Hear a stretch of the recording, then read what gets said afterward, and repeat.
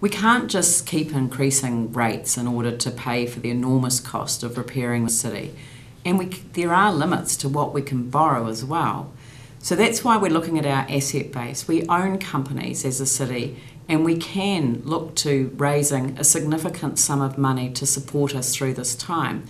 Now, we're consulting on raising $750 million, but I believe that we don't need to raise that much. We can actually look to our capital program, we can look to the operational costs within the council as well.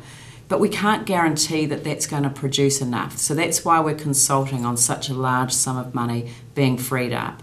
But I don't want people to think of this as a negative. There is a positive in this as well. And that is, for example, Lyttelton Port Company could do with the assistance of a strategic partner. Somebody buying an equity share in Lyttelton might actually improve the performance of the port company, and that would be a great benefit to the city and to the region as a whole.